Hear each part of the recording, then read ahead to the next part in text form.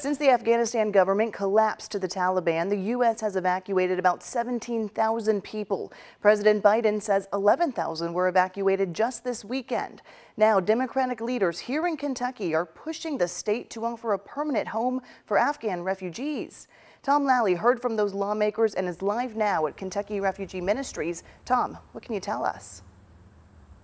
Yeah, Shay, so since Kentucky legislature is no longer in session and won't be until next year, they're calling on federal lawmakers and Governor Beshear to open America and the state of Kentucky to these Afghan refugees.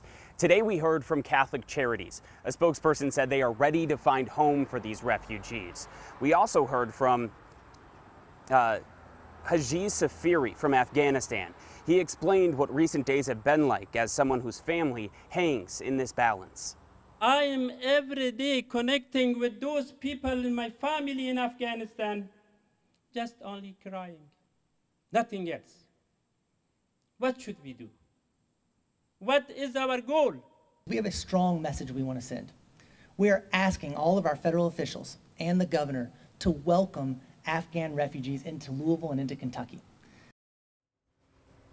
State lawmakers today also said that they have support from U.S. Representative John Yarmouth and that if nothing is done, their call to action doesn't turn into anything by January, they'll introduce, once session opens back up in January, they'll introduce a more concrete call to action to their congressmen and other federal decision makers. Live for WHAS 11, I'm Tom Lally.